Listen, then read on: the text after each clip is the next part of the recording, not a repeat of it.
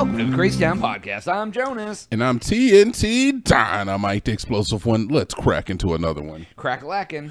All right, Jonas, I'm starting it off today. Do it. I consume a lot of media, I guess. My Media job, boy. I do. I work night shift. Surprise, surprise to the pod.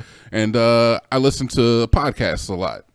Now there's one podcast that I listen to, and I'll go ahead and shout it out. It's actually T-Pain's podcast. Oh, T-Pain? Yeah. How many songs can you write about a booty? Is that what it's called? No, it is not. But That's what it should be called. It's actually called Nappy Boy Radio. Nappy Boy Radio. Yeah. So he has a bit that he does on every single podcast. He had Chance the Rapper on just recently, but he has a bit that he does on every We podcast. should have Chance on. Yeah, if people just have Chance on their podcast. Why not? Anyway. We're basically T.I., right? I mean T.I. What's his name? T-Pain? T-Pain. Same thing. Wow. All right, but he has a bit that he does where he says there's a button put in front of you, and you can tap this button. Somebody's going to die. The whole box scenario, yeah. Somebody's going to die when you hit this button. You have no idea who this person is. But when you tap the button, you get any tangible thing that you want. Yeah, there was a movie about this. Okay, fine, sure thing. You get any tangible thing you want. But if you don't tap the button, then I die, Jonas. What do you choose? Like you personally? Yes, you kill me. So if someone you don't dies hit the button. regardless. Yeah, because some people will be like, I don't want to hit the button. Well, guess what, Jonas? If you don't hit the button, I die. Oh, then I'm going to kill a rando and get what I want. Okay, so what one thing do you want that is worth another person's life? It's more worth you not dying. Whatever. You're still killing another person. Yeah, so you better make it good. You better killing not say I want a ham so sandwich. You don't die. That's it. Yeah, well, you better not say I want a ham sandwich and somebody just died out there for it. It better be something good. Make it something good. I want a bunch of money. Money's out of the question. Can't be money. I want a big ass diamond. A big ass That diamond. I can sell for money. Who are you going to sell a diamond for? You don't know any jewelers that can even afford it. I want something, whatever's worth the most money that I can sell. That's what I want. No, it has to be something. Look, you're cheating. Oh, am I? You're cheating. Yes, It's like we need you to come up with something better than that. The Genie Infinite Wishes. What did Chance want? I think he wanted like world peace or like a children's hospital can I do or something. World peace? Yeah. No, you can't do world peace. Can I end hunger? You could say that you want food in everybody's refrigerator around the world. Oh, I don't have to just get it for myself. No, it's Genie rules, so it's like whatever you want. But if you say I just want money, then he's going to give you $1. I would be very specific about the amount of money that I want. You can't choose money. That's too easy. Everybody's going to be like, oh, that's want money. I want a gold doubloon worth $12 billion. I would. You can't make anybody fall in love with you either. That's cheating too. Oh. And creepy. I mean, yeah. It's Like, like I just want Jennifer Aniston to be my wife. Enslaving them into your love potion. I just want her to love me forever, that's all. Isn't that too much to ask? Right?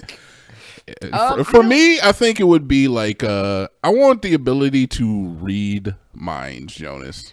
Oh, we can even take abilities? That's why not? Said a tangible thing. That's not tangible. I'm allowed I'm allowed to cheat because nobody asked me.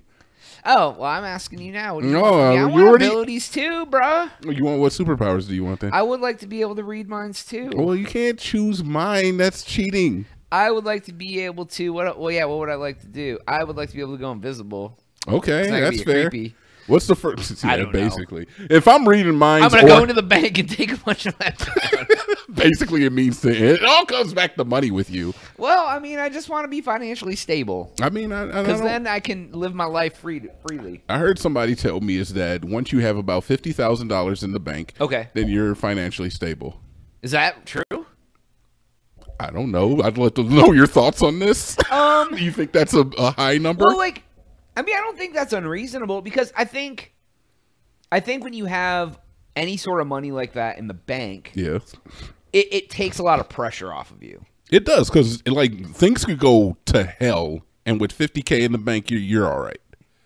Yeah, I Yeah. mean, like, you could literally not work for like a whole year and be okay. Exactly. Like, if you lost your job, you would not have to work, or like your car breaks down, you could buy a brand new car. Yep. You could, or at least pay off enough so you have a monthly payment of like $60 a month. You know, you get a super small loan. If whatever. you got sick, had to go in the hospital for a year, you're still good, and you can probably pay off the hospital bills. Or I wouldn't even say exactly a year, but like a week or so. I'm trying to think, like, yeah, what amount would be? I mean, even if you had $20K in the bank, you probably feel goddamn secure. Okay, and I tend to agree. I don't think it takes $50K, but this was. I mean, but at what point do you go from fee? I mean, this could be like investments too. You don't have to just have the money in your bank. Like, I mean, like the worth that you could get the money if you had to, right? At what point does it become from like I'm financially secure to like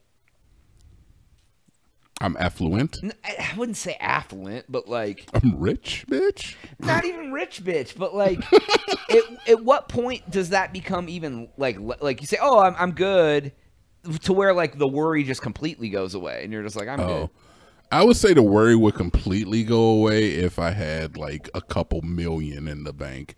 I feel like even if you had like $50K in the bank, you still got to be worried because that's not. We still got to work. Like, yeah, you can't just like quit your job because you have $50,000. Yeah, like that's you're good. Like, I'd be cool. I feel like honestly, right now I'm at that point, and I ain't got $50K in the bank at all. You're like, I feel like I'm not. Well, how much money you got in the bank, Jones? Let's tell everybody. Tell everybody. You're lying, Jones. Tell everybody how much you have. Go open your bank statement right now. $7.58. What if I look you up on the internet? Would they just type your real name in? Yeah.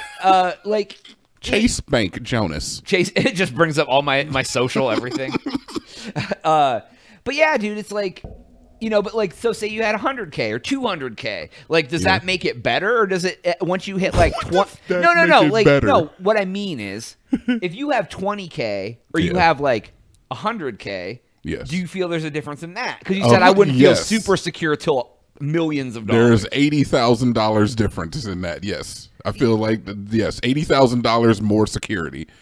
But what do you? But what? How are you different? Okay, so I've heard people say this before. It's like, people said like, okay, so you're a millionaire. You say you have $10 million. Are you really leading that much of a different lifestyle from a person who has $50 million? If you have 10 million, probably it's like not. Probably because most not. of it's just going to be in investments or assets. Like you have houses, you have cars, you have jewelry, whatever you have. And it's like you're as a person with $50 million versus a person with $10 million.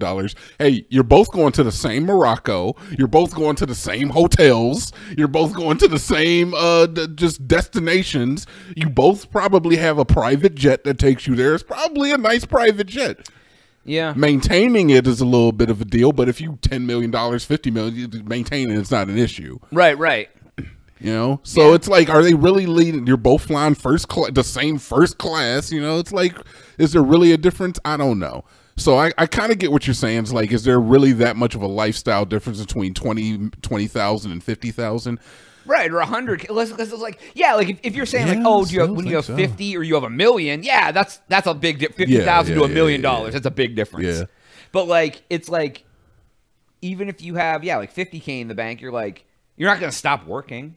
Yeah. But you're gonna feel like there's like a pressure off your chest. I feel like if I had $50 million, I would work less. 50 million? If I had $50 million you probably wouldn't work at all. You would probably at that point when you have that much money, you essentially just like you start your own company and you go in when you want and you oversee and you do whatever. I feel like a $10 million person is going to say the same thing. Yeah, you're like, I'm not working. $10 million in the bank. That's enough for me and my kids forever. The problem I have though is if I had $10 million.